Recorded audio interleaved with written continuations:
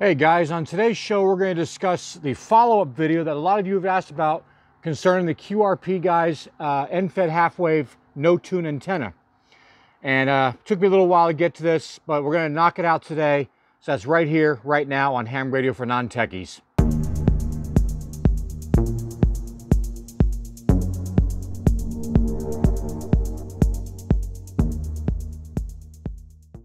All right, welcome back guys. Kind of a little unorthodox for me to come out here and do a show out in my yard, but such a nice day out, I figured what the hell. So a couple months ago, back when I first started my channel, this was one of the first antennas that I built. And I was probably a little out of my league at the time when I did it. And but I did build the antenna, and I first need to apologize to all of you that watched that video.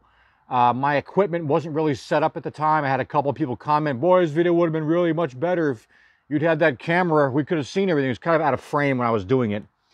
And I've since then corrected all that, and I now have all the new gear to do overhead build shots and stuff.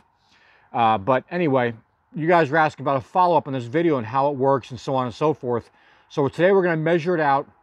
We're going to get it up on a pole. I'll use the Rig Expert to figure out what SWR is. And I'm going to try two different things here. First off, I'm going to get you guys the measurements, exact measurements I'm using for the bands I'm going to use this for. And it does have different lengths for the bands, so you have to have different wires, I think. We'll try it out and see. But I'm going to try it also just using the coax by itself, use this ABR choke. Now you guys saw me use this on the spark plug antenna the other day when I did the 100-watt spark plug. I got to some ABR Industries at the Belton Ham Fest. They ran about 30 bucks at the festival. Not sure what they run normal. You can go to abrindustriescom and or ABR, it's abrind.com. Check out see if you can find this choke on their site. I know they carry them as a regular thing. They work really well. So we're going to try. We're going to look at the SWR with it, without it. We'll look at the SWR with the choke at the antenna end and at the radio end and see what kind of differences we get from that. So that's my plans for today. So you guys just kick back, enjoy the show, and I'll be right back. All right, guys, so looking at my measurements here, I'm at 28 feet 7 inches, or in metric, it would be 8 meters, 72 centimeters in length. So with that being said, 28 feet on here, oh, it looks like I'm set up for 20 meters. So according to this little tiny chart on the antenna here, it tells you the different bands and what length of wire you need. So it looks like I'm set up for 20 meters. So we'll get this hooked up on the pole, and I've got that right here. I got the little pole sitting up out here, so we're going to set up on the pole there, run a reading, and see what we get. Be right back. Okay, guys, so I've got the QRP Guys end-fed half-wave no-tune antenna up on my little buddy stick pole thing, and I'm only running up 25 feet up to my spider pole up top. So in doing so, I also added an adapter to go from BNC to PL259. So if I come over here to the reading, and I'm looking at the measurement for 20 meters, I'm showing almost a 3.3 to 1 SWR. So I've got to make some adjustments to this. It looks like my wire might be a little bit too long. I'm going to run another test here real quick. And we'll see what happens. Yeah, something's definitely wrong there. So we're going to go back. I'm going to make some adjustments, cut a little bit off, and reset it back up, and I'll be right back. Okay, guys, so since we last spoke, I replaced the wire that it came with the antenna, thinking that maybe there was something wrong, and I replaced with some of my own soda beams wire. I just resoldered the connection down here and ran the wire back up the pole here. So after going back and reading the instructions, it says you can tune it for any one band. But if you tune it for the center, or you can tune it any one band or any one frequency, whatever you want, and with a proper length of wire, you can get down to 1.2 to 1 SWR or less. If you tune to the center of the band, they say the best you're going to probably get is about 2 to 1. Well, let me show you what I got.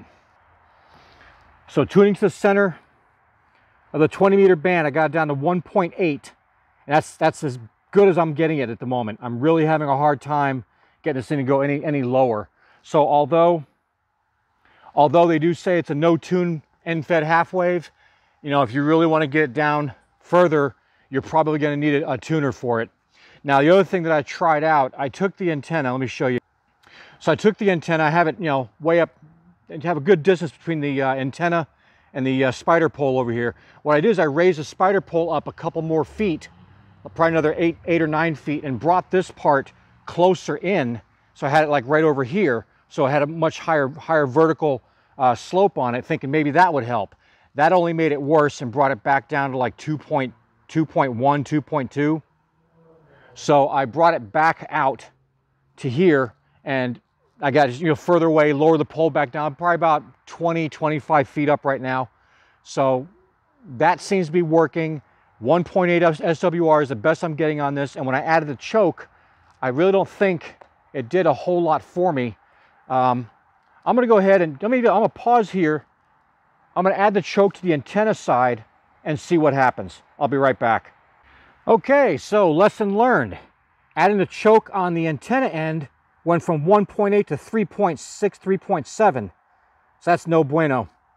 I'm going to attach over here on the end of the radio end and see what happens with that. Be right back. Okay, so with the choke on the radio end, we got to 1.8. I think we're at 1.7 earlier without the choke. So the choke is going to really be inconsequential here. What I have noticed, though, is this thing's a finicky little SOB. Depending on where I have the coax facing, I grabbed the coax and I brought it out this way, and it went up to 2.0. I bring it back around and bend it this way, have it going all the way around and back up to the analyzer here, and you know, it goes to 1.7. So yeah, it's a finicky little thing, but again, you're going to have to decide and pick your battles with this one.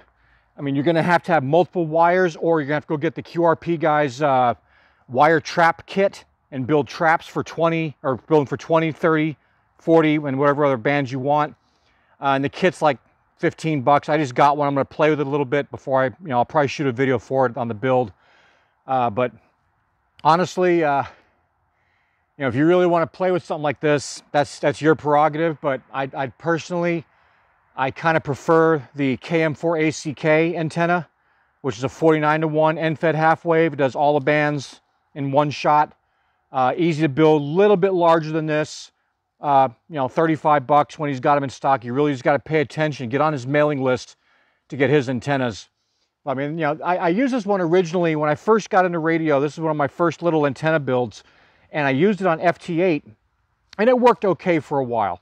I was able to make mag contacts and go on and so on and so forth, but nothing like what I do now with the DX Commander. So, I mean, I like collecting antennas, like having different antennas for different things, but this is definitely not my first choice for an antenna. I mean, it is QRP, so it's 20 watts or less. So it'd be great for using with your 705 and any other G90, other radios like that. It'd probably be okay. But I'm just not overly ecstatic about this antenna that much anymore. I mean, it was a cool build and all, but I gotta carry around multiple wires, get this thing going. One wire for each band, or set up traps and have all that stuff I got to deal with winding it back up and this and that. Seems a little too much for me to deal with. My patience level would not tolerate that. So, anywho, guys, yeah, that's pretty much all I got. I mean, I got down to 1.7 was the best SWR I got. Even with that, you'd probably still want to have a little bit of a tuner. They even say you might need a tuner to get it down even lower. Well, if it's a no tune end fed, why do I need a tuner? I got a lot of other ones out there. I tune up the band, or tune up the antenna or the wire by lengthening or shortening it. Use my rig expert to get my readings on it, and it works. And I can put it back together, or I can put it away, wait a couple weeks, go back out, set it up exactly the same way again, and it works again. No fiddling with it or anything like that.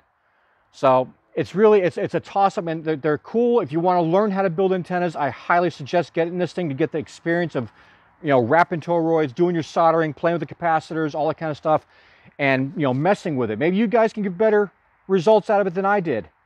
But with all the other antennas that I own, I really don't want to mess this thing that much anymore. I've got way better things to do with my time right now.